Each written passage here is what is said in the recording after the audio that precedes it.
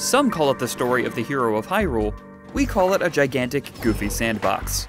We've had a bit more time with Tears of the Kingdom, and we wanted to share some of our new advanced tips and tricks with you.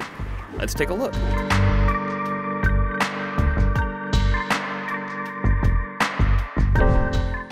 Tired of getting kicked in the face every time you try to tame a wild horse? Worry no longer. Fuse a white choo-choo jelly to your arrow and freeze the horse right in its tracks. Then you can approach without worry and hop on as soon as they unfreeze. This method will cost you an arrow, a material, and probably most of your soul, but hey, worth it, right? Yep. Wings are some of the coolest Zonai devices, undoubtedly. However, you need a railed platform to launch one. Or do you? Ultra Hand and Recall come to the rescue.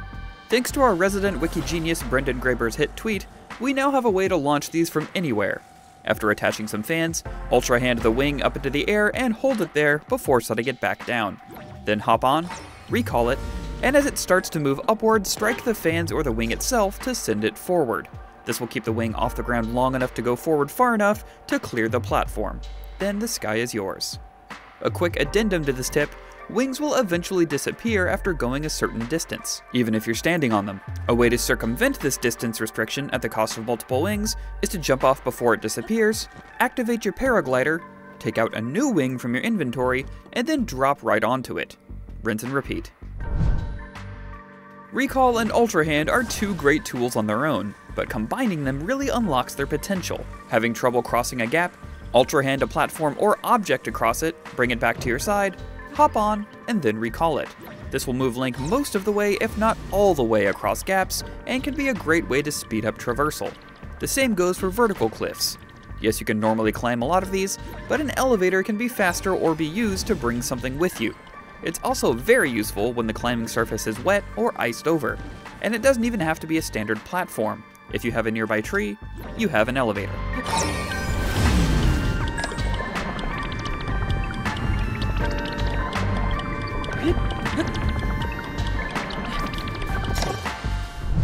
It's a meme for sure, but it's a meme for a reason. If you can't figure out how to get from A to B, you can always build a very, very long bridge.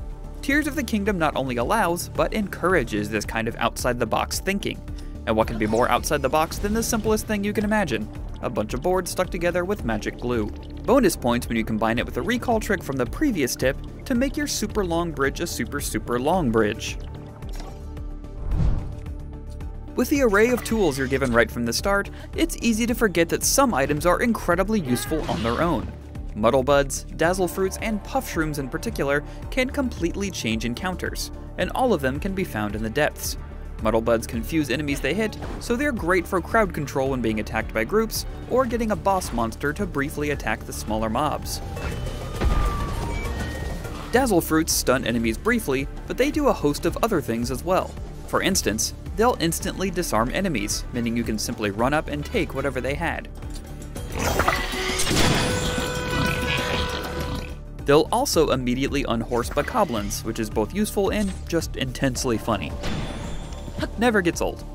Puff Shrooms will temporarily blind all enemies in the area with a smoke screen. Simply block a strike after fusing a Puff Shroom to your shield and blind the bad guys. This gives you a chance to either attack from behind or run away from the situation. Using Muddle Buds, Dazzle Fruit, Puff Shrooms, and many more items will drastically tip battles in your favor. Speaking of fusing things to your shield, at first thought, attaching explosives to the thing Link holds in front of his face seems like a terrible idea. But fusing bomb flowers or explosive barrels to your shield actually protects you from the explosion while blocking.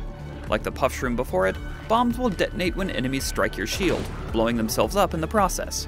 And the utility doesn't end there. After fusing an exploding device to your shield, if you shield surf with it, it will launch you into the air, creating an AoE explosion on the ground, and an opportunity for a mid-air slow-mo shot. The explosive fun doesn't just stop with shields either. Fusing explosive barrels or bomb flowers to your weapons as well is a great way to do major damage and clear out groups. If you have a weapon that's about to break, or one that's particularly easy to throw like a spear, don't be afraid to attach whatever may blow up in the area to it. It can be a great way to either start or finish engagements, and it requires you to be a bit more adaptable, which is always when we've had the most fun. If you'd rather save your shield durability than actively use it to blow up bad guys real good, keep in mind that you don't need to fuse Zonai devices to shields to use them. Attaching a flame or beam emitter to your shield might be the easiest way to use them, sure, but you can just as easily whack these to activate them, and then pick them up with Ultra Hand to create the projectile weapon of your choice. Also, keeping fire at a distance is often a good idea. Safety first, kids. Most projectiles that enemies throw can be recalled back at them. This is obviously the most fun to do with anything that explodes, but it works on things like rocks as well. And since time briefly stops when using recall, it's not hard to do either. Just wait for it to leave their hand and then send it right back. Although keep in mind, this doesn't mean it will always hit them. They can still always move after chucking things at you. This is especially useful when taking down one of the many Stone Talus mini-bosses, as the rocks will temporarily stun them, giving you a free moment to ascend up into their main body, gross, and then get some shots in.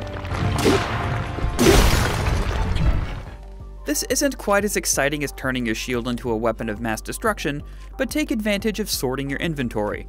Whether you're throwing something at an enemy directly or fusing it to an arrow, pressing Y while holding up will let you sort by most used, Zonai devices, type, or highest fuse damage.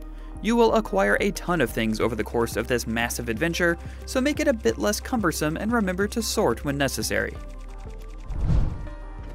Shield surfing, scientifically, is one of the coolest things you can do in Tears of the Kingdom, but unless you're on sand or snow, it will degrade your shield very quickly.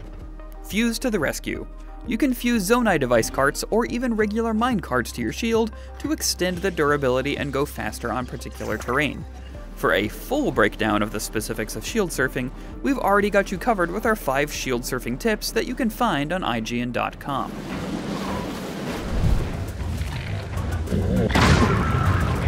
Honestly, we could keep going with more pro tips forever, but this video has to end at some point. And 12 more cool tips were probably discovered while I was typing out this conclusion. We hope you check out our full strategy guide and interactive map on IGN.com for all the latest updates on Tears of the Kingdom, and if YouTube is more your speed, we've got you covered with the aforementioned shield surfing tips video. For anything and everything Tears of the Kingdom, you're already in the right place.